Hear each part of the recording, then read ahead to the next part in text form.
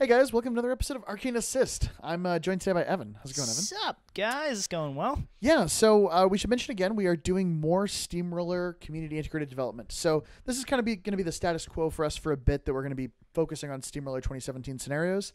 But the proviso should be thrown out right at the beginning that this is week one that we're presenting games for. We do our recording in batches sometimes, so we may be giving this to you in a different week. So if we make a mistake or something has changed since then, it's because we recorded this under the conditions of Steamroller Week 1. Yeah.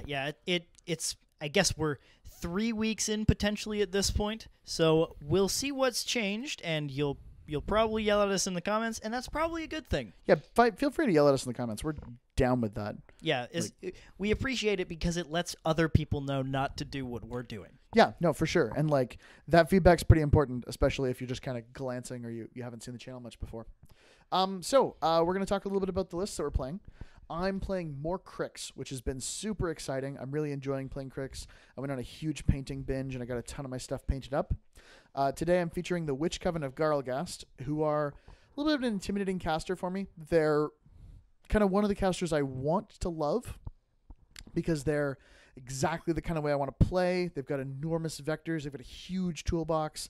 They have a 6 spell list. They can be kind of anywhere and do almost anything, and it's just your fault if you don't figure it out because they're so flexible and so nonlinear. But at the same time, they're terrifyingly fragile as individuals. They can protect themselves very, very effectively, but they can be quite fragile. They have a couple of matchups that are a bit risky, and if you lose, it's your fault. Like, you made a mistake. It's not the Coven's fault. I am playing them, of course, with their companion Aragorn, the little floaty ball. With their Shadow Combine as an attachment. They're allowed 1 attachment, and it's attached to all of them. It's weird, but it's on their card. They have 2 Death Rippers and Erebus in their battle group. He's the guy who freezes folks when he hits them. I also have Iacos, Iacos 1 in this case, whose battle group is 2 Stalkers, a War Witch Siren, and a Machine Wraith, and then 2 max units of Statixis Raiders, each with Statixis Raiders Sea Witches. What'd you bring, Evan? So I brought my good friend Zaadesh, a completely different list that I've played before. But I have played it before, just not as much as my other Zaadesh list. Yeah, like you have your OTC Zaadesh list that we featured on the channel that you've played like a ton at a bunch of tournaments. This is definitely a variation for you. Yeah, so I had this great idea of I wanted a Zaadesh list specifically for guns, even though he's already really good against guns, but mostly guns that see through his ash-clad wall. So nice. he has 2 soldiers in the battle group. Soldiers are incredibly resilient against guns because they are armed 19, and against shooting attacks and free strikes, they have +4 armor due to their carapace rule. And Zaadesh really likes them as sackpawn targets because of that rule. I also have 2 Archidons. The Archidons are in this list because they can hide behind the front line of 2 bugs and then countercharge over them because flying models ignore line of sight when declaring their charge target. Sorry, Intervening models. Intervening models, specifically. Yeah. So they ignore the soldiers. Soldiers can also do some cute things if I position really in a really specific way. I can get countercharges that pull charging models out of melee with their reach attacks, which could be fun in the future, not against this list that is basically all infantry that Tim has. There's a bunch of jacks. There's 2 Stalkers. There's 2 Death Rippers. There's 5 jacks in this list.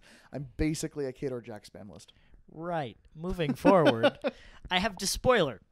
Now, Despoiler was a character beast that I just debated at length putting in my Zaadesh list for multiple reasons. They include Black Arts, which allows Zaadesh to keep one of his spells for free, which means after using all the things he wants to do in a turn, he can generally camp 1 as opposed to nothing. Big difference.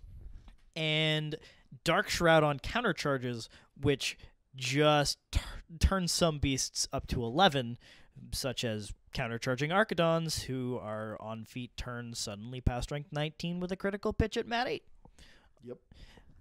So that's fun. Gladiator, because Rush is integral to the fact that, integral to making soldiers work, because otherwise they're just speed 3 heavies, which is not particularly exciting.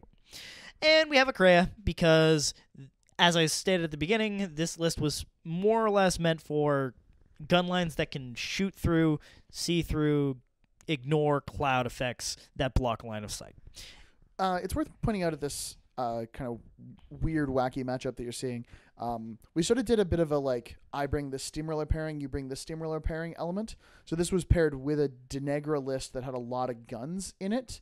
And your list is, what was the off list you had for the Zaadesh list? So I misunderstood what Tim meant when he told me to bring a steamroller list, because I only heard bring 3 lists we're recording today. So I was like, cool, I'll bring my Resnick 2 list that you saw on the channel. I'll bring Thexus, and I'll bring Zaadesh. So Evan's, air quotes, pairing was Thexus and Zaadesh. Yeah, I messed up, guys. I mean, that seems like a decent pairing. I'm not going to lie.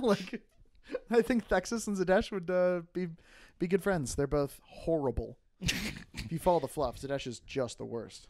Hey, he just wants a not united empire under Makeda. That's all he wants. Yeah, that seems like thousands of years of civil war that have happened in the past. Seems legit. That's exactly what he wants. Anyway, he's bringing it back. The point is, I think Evan dropped this list because he was anxious about the list that had a ton of guns, and I ended up playing the list that didn't. So some elements of this may seem a little unwieldy. Yeah. Also, Kreia makes soldiers armed 25 against non-blessed guns. Yeah, it's pretty good. And I think your Def 13. eyeless sight gun can shoot my stealth living casters and stationary them. That too. Or paralyze them, should I say. And the general package of double min beast handlers because they're super good. Yep.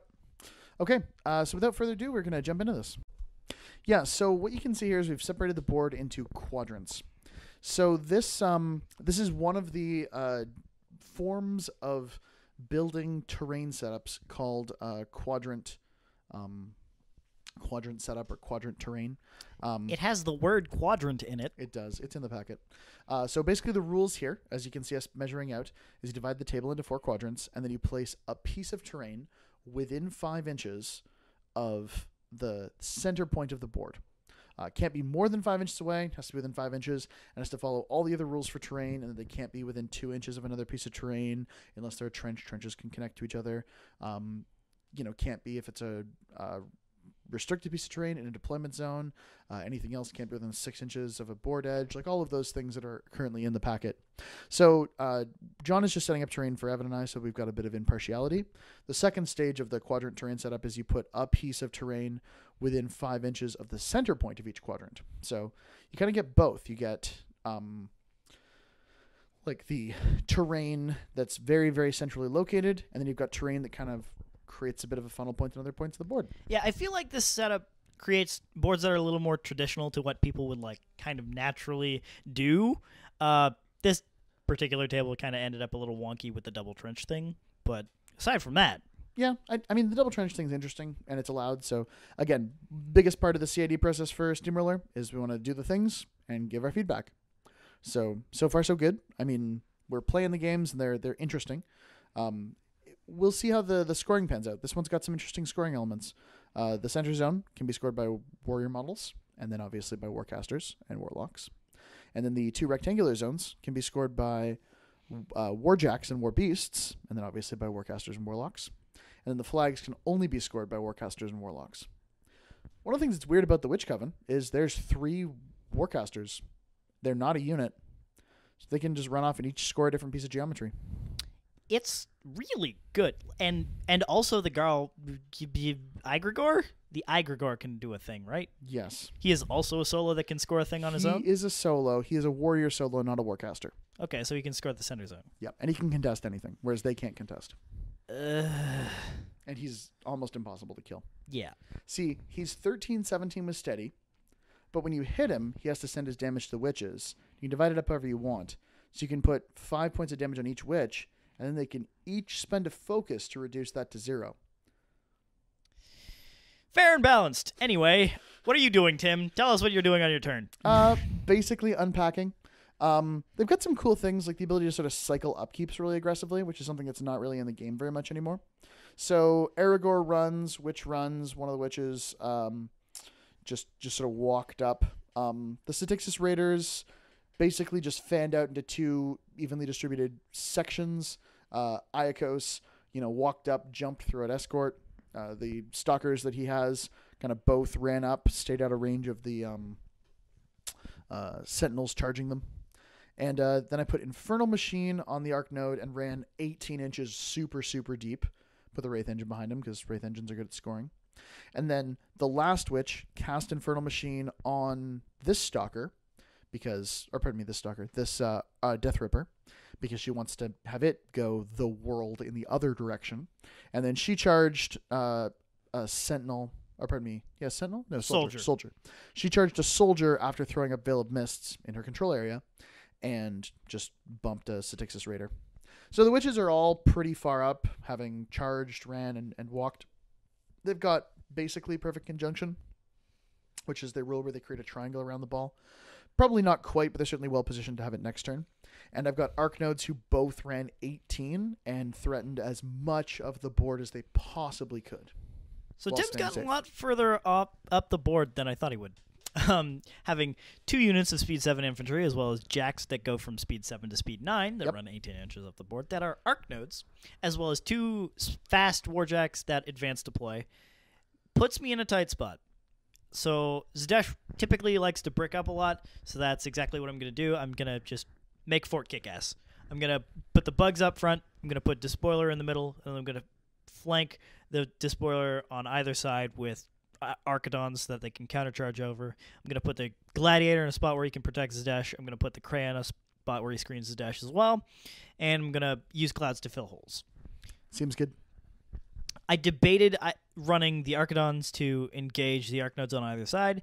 You're about 2 to 3 inches out on either side, so I figured I might as well just put them in appropriate countercharging positions. I could have also engaged a Stalker, I believe. Maybe...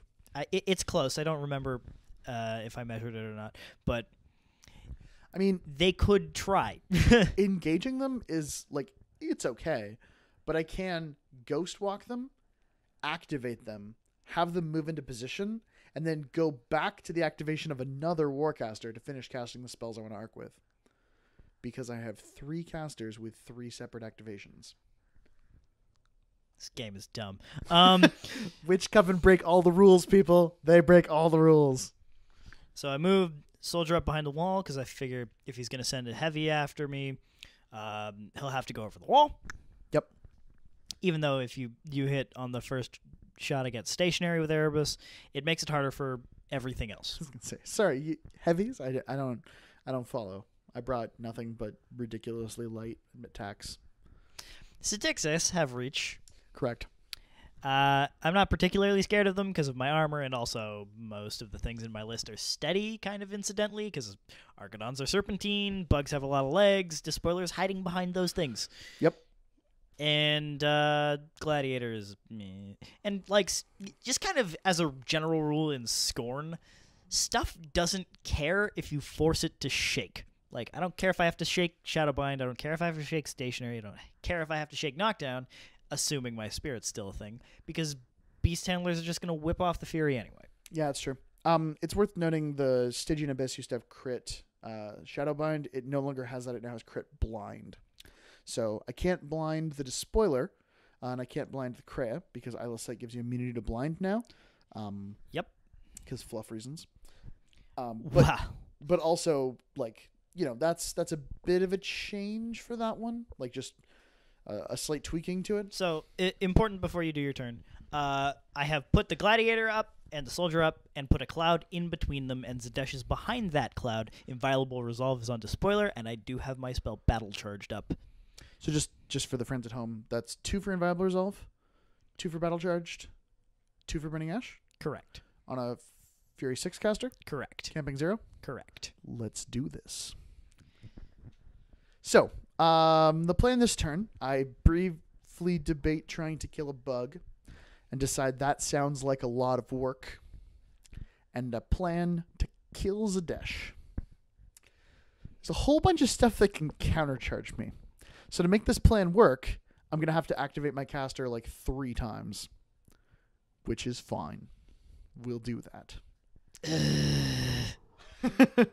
So, I look for vectors in the arc nodes. I upkeep Infernal Machine for free because I've got the Wither Shadow Combine, but ultimately I need to put Infernal Machine onto the other arc node.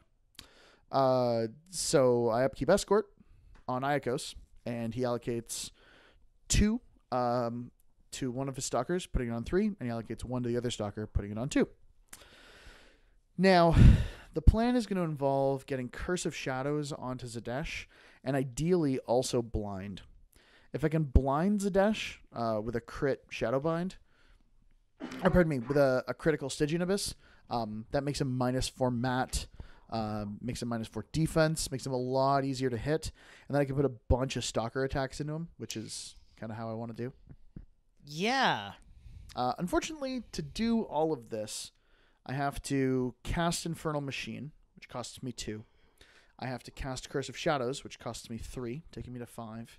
And I have to cast Stygian Abyss for 3 more, which costs 8. So I'm only going to get 1 Stygian Abyss on you, and I'll be able to boost damage on it. That's my 9, but that's going to be everything. So I'm hoping that I get the boosted crit, because everything's boosted for free because of Perfect Conjunction. Or pardon me, Perfect something else. Perfect Conjunction? Probably.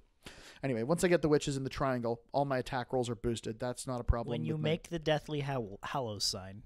Yes, that's correct. You Yes. get boosted stuff. I make the Deathly Hallows sign, and I get boosted attacks. It's pretty great. But presuming that I do that, I'm hoping for that crit blind. If it doesn't work, I'm going to have to boost attacks with stalkers, and I don't want to have to do that. So first things first, I send an arc node in, and I'm like, hey, tag you up in melee. Soldier, sup? Do you want to countercharge with something so I don't have to worry about countercharge from that thing? And Evan's like, no, I want you to have to worry about countercharge from that thing. I'm like, yes, that's probably the right answer.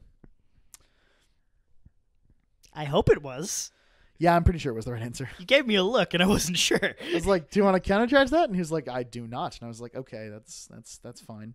I guess I'm going to have to win legitimately because you're going to be a good player. That's not okay. I don't know. I could have tried to countercharge, get lucky, crit slam you, or crit pitch you into the wall, and then you still have to worry about the soldier countercharging, but also that's a slim chance. And also, it's super easy to type the soldier with just running Statixis. That too. Archidon's much more of a problem. So I ran an Arc Node who had Infernal Machine. One of the witches activated to put it onto him. So she moved into position to be part of a triangle later and cast Infernal Machine. And that guy is now in my back arc. Yes, the Arc Node is in his back arc and ran far enough that he is outside both the Kreia and the Gladiator's countercharge vector in terms of line of sight. So this Statixis, I debate countercharging with the spoiler, and I'm not entirely sure he can move in such a way that he would get to that Statixis. Satyr Lady. Satyr Lady. I like it. And there are Archidon wings, and the spoiler's got a bunch of spindly bits coming off of him, and I'm like, I don't want to try even moving him, so I'm just going to say I don't countercharge with the Archidon or him. And we're going to stay where we are. The second Statixis who gets in a position, you do choose to countercharge. You take the green, yellow-green Archidon, and you countercharge in a position where I charge the Despoiler, you stay in my melee range, and you get into a position where you can make an attack against me. Here, now that I've kind of realized what you're doing with Stalkers, I try to countercharge into such a position that it makes it harder for you to try and get into jumpy places. Yeah, and it does. It's a problem. Like you put him there, and I'm like, oh, yeah, that's a bit of an issue. Like I'm gonna have to kind of position around that, which makes where I want to land in the cloud a bit more awkward. Because ideally, I'd like to be out of Zaadesh's line of sight when I jump into melee with him, so that countercharge isn't a problem at all. But I'm just going to hope that I blind him, and then we don't have any issues, because at blind at -4 mat, he doesn't have a particularly good chance of hitting a stalker when he needs to roll boxcars. So, this Statixis runs and it engages the Gladiator to deny his countercharge. The rest of them just run to not block the lane for the stalkers that I'm about to send in, be in not entirely irrelevant spots, and double up on some engagements. And the Kreia is in such an awkward position base to base with the Gladiator that he just does not have an angle he can countercharge to get that Statixis. Yes, that one. Apparently just saying it more aggressively makes you say it correctly, so That We're has gonna worked. stick with that one. Worked for many things for me in the past.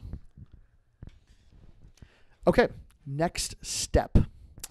I move another witch up who I believe had to run. And then the third and final witch moves up. She pops feet. And we're going to do that whole Stygian Abyss, Curse of Shadows, and boost damage somewhere in there. I choose to do the Stygian Abyss first, hoping to just get the crit blind. It gives me a little bit more information about how much more I want to go in on this. I don't land the crit blind. I boost damage. Zaadesh's arm's 16.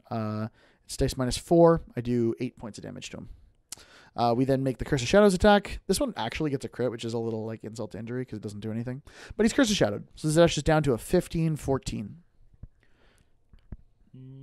Not a great defensive stat line for a Warcaster. 9 boxes left. It would be great in Menoth. I believe so. Yep. Sorry, I can see my phone from here. 12 boxes left. That did 4 damage. Oh, right. Sorry. Yes, it did 4 damage. I rolled an 8. That's 4 damage. Okay. Oh, I did not roll that in the tray. Wow. I apologize, audience, but I countercharged with Zaadesh, who has flank thanks to that soldier. Yeah, so I did feat, so you're -2 mat, but you go 10. back up to 7 and you rolled a 10 to hit. So you did need an 8 to hit, so I was like, maybe you just won't do anything to the Stalker. Unfortunately, you crippled Cortex, which removes the focus from me, prevents me from jumping into position, and because you have reach, you didn't go into my melee range, so that Stalker does nothing, which is unfortunate, because that's 50% of my assassination. And a problem. Stalker 2 can't get into my back arc because Stalker 1 is in the way, and also he doesn't want to leave the melee range of that Archidon I put there, so he still gets to jump into melee with Zaadesh, just not in the back arc. Evan made a couple of really strong plays here. Like that Archidon screened the lane pretty well, and Zaadesh managed to cripple a big portion of this plan. So now the Stalker has to boost to hit. He does hit his first initial. He chooses to boost, or sorry, doesn't choose to boost damage because he's dice -2. Does a little bit of damage, boosts the second initial, and that one unfortunately misses. Zaadesh is a 15, I'm a 7, so I need 8s to hit, and I missed the second boosted 8s. And I have 7 boxes left after this. You're grievously wounded. I am grievous wounded too. So at least I've softened you up a bunch and made things kind of problematic. My feet is up, so I'm kind of holding my army in reserve. So the next thing that happens is I run a Statixis to get gang on you, and then I charge you with another member of the Statixis Raider unit. Make sure they're all in command. And I'm just going to see if a Statixis can roll a hard 7, because with gang, they now go to mat 8, which means I need a 7 to hit. 7 to hit on the Statixis Raider. Boom. She nails it. Loves it. She's POW 11, so dice -3. Needs to roll 10. Rolls an 11. Boom. Kills Dash. Done. So, Fort Kickass was not as impenetrable as previously thought. However, Yes. had Zaadesh survived that last Statixis Raider, I think there's a pretty good spot where there is a pretty good chance that you don't have like anything else that can get to him at that point. That's probably the end of the turn. However, and this is the thing that I love about Witch Coven, you can't heal, and you have 7 boxes left. And you still have Infernal Machine, so you can get anywhere. I can get just about anything I want to just about anywhere I want. Even if you commit resources significantly, kill both Stalkers, commit resources, kill both Arc Nodes, and like, you know, use Zaadesh to Flashing Blade a couple times. You probably have to do that to participate to clear those pieces. Yep. You're camping maybe 3, maybe 2, like depending on what the situation ends up being and what you choose to upkeep. And the Aragorn itself is a channeler, and I can still just rock like 3 boosted to hit Stygian Abysses into you, and then maybe charge you with a bunch of Statixis if they're available. It's not pretty. And if you try to block the lane with something, I Curse of Shadows it so I can move through it without taking a free strike. And if you like, it's just it's really, really hard to screen yourself against the Witch Coven because they're in your base. Yep. Killing your shit. In this case, in your fort. Fort Kickass has been infiltrated by witches. This is Salem all over again. Oh boy. All right, guys, that was another episode of Arcane Assist. I know it's a quick one this time, but I think it's a really cool game, and I hope to feature Witch Coven again on the channel soon. Yeah, Diet Arcane Assist after like 4 hour-long episodes in a row. Here's the takeaway. We don't always play attrition. Yeah. Thanks for watching, guys. See you next time. Next time. I also have 2 Archidons. The Archidons are in this list because they can hide behind the front line of 2 bugs and then countercharge over them because flying models ignore line of sight when declaring their charge target. Sorry, Intervening models. Intervening models, specifically. Yeah. So they ignore the soldiers. Soldiers can also do some cute things if I position really in a really specific way. I can get countercharges that pull charging models out of melee with their reach attacks, which could be fun in the future, not against this list that is basically all infantry that Tim has. There's a bunch of jacks. There's 2 stalkers. There's 2 death rippers. There's 5 jacks in this list. I'm basically a Khador jack spam list. Right. Moving forward, I have Despoiler. Now, Despoiler was a character beast that I just debated at length putting in my Zaadesh list for multiple reasons. They include Black Arts, which allows Zaadesh to keep one of his spells for free, which means after using all the things he wants to do in a turn, he can generally camp 1 as opposed to nothing. Big difference. And Dark Shroud on countercharges, which just turns some beasts up to 11, such as countercharging Archidons, who are on feet turn suddenly past rank 19 with a critical pitch at mat 8. Yep. So that's fun. Gladiator, because rushes in soldiers arm 25 against non-blessed guns. Yeah, it's pretty good. And I think your Def 13. eyeless sight gun can shoot my stealth living casters and stationary them. That too. Or paralyze them, should I say? And the general package of double min beast handlers because they're super good. Yep. Okay, so without further ado, we're going to jump into this. Yeah, so what you can see here is we've separated the board into quadrants. So this is one of the forms of building terrain setups called quadrant setup or quadrant terrain. It has the word quadrant in it. It does. It's in the packet. So basically the rules here, as you can see us measuring out, is you divide the table into 4 quadrants, and then you place a piece of terrain within 5 inches of the center point of the board. Can't be more than 5 inches away, has to be within 5 inches, and has to follow all the other rules for terrain, and they can't be within 2 inches of another piece of terrain unless they're a trench. Trenches can connect to each other. Can't be if it's a restricted piece of terrain in a deployment zone. Anything else can't be within 6 inches of a board edge, like all of those things that are currently in the packet. So John is just setting up terrain for Evan and I, so we've got a bit of impartiality. The second stage of the quadrant terrain setup is you put a piece of terrain within 5 inches of the center point of each quadrant. So you kind of get both. You get like the terrain that's very, very centrally located, and then you've got terrain that kind of creates a bit of a funnel point in other points of the board. Yeah, I feel like this setup creates boards that are a little more traditional to what people would like. As individuals, they can protect themselves very, very effectively, but they can be quite fragile. They have a couple of matchups that are a bit risky, and if you lose, it's your fault. Like, you made a mistake. It's not the Coven's fault. I am playing them, of course, with their companion Aragorn, the little floaty ball. With their Shadow Combine as an attachment, they're allowed 1 attachment, and it's attached to all of them. It's weird, but it's on their card. They have 2 Death Rippers and Erebus in their battle group. He's the guy who freezes folks when he hits them. I also have Iacos, Iacos 1 in this case, whose battle group is 2 Stalkers, a Warwitch Siren, and a Machine Wraith, and then 2 max units of Styxis Raiders, each with Styxis Raider Sea Witches. What'd you bring, Evan? So I brought my good friend Zaadesh, a completely different list than I've played before. I have played it before, just not as much as my other Zaadesh list. Yeah, like you have your OTC Zaadesh list that you featured on the channel that you've played like a ton at a bunch of tournaments. This is definitely a variation for you. Yeah, so I had this great idea of I wanted a Zaadesh list specifically for guns, even though he's already really good against guns, but mostly guns that see through his ash clad wall. So nice. he has 2 soldiers in the battle group. Soldiers are incredibly resilient against guns because they are arm 19, and against shooting attacks and free strikes, they have +4 armor due to their carapace rule. And Zaadesh really likes them as sack pawn targets because of that rule. Hey guys, welcome to another episode of Arcane Assist. I'm joined today by Evan. How's it going, Evan? What's up, guys? It's going well. Yeah, so we should mention again, we are doing more Steamroller community integrated development. So this is kind of going to be the status quo for us for a bit, that we're going to be focusing on Steamroller 2017 scenarios. But the proviso should be thrown out right at the beginning that this is week one that we're presenting games for. We do our recording in batches sometimes, so we may be giving this to you in a different week. So if we make a mistake or something has changed since then, it's because we recorded this under the conditions of Steamroller Week 1. Yeah.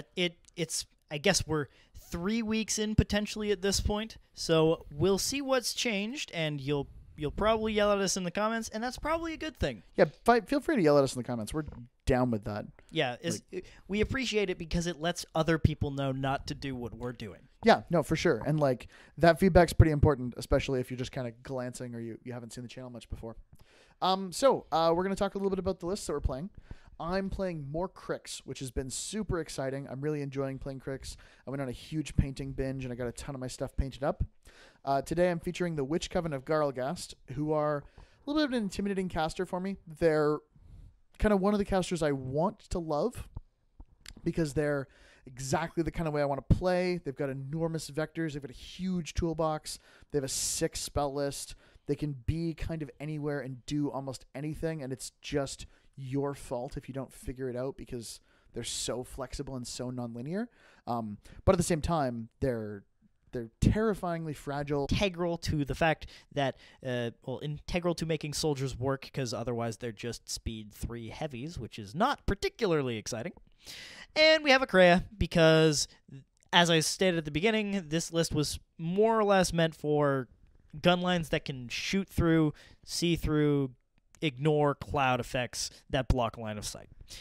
It's worth pointing out at this kind of weird, wacky matchup that you're seeing. We sort of did a bit of a I bring the Steamroller pairing, you bring the Steamroller pairing element. So this was paired with a Denegra list that had a lot of guns in it. And your list is, what was the off list you had for the Zaadesh list? So I misunderstood what Tim meant when he told me to bring a Steamroller list, because I only heard bring 3 lists we're recording today. So I was like, cool, I'll bring my Resnick 2 list that you saw on the channel. I'll bring Thexus, and I'll bring Zaadesh. So Evan's, air quotes, pairing was Thexus and Zaadesh. Yeah, I messed up, guys. I mean, that seems like a decent pairing. I'm not going to lie.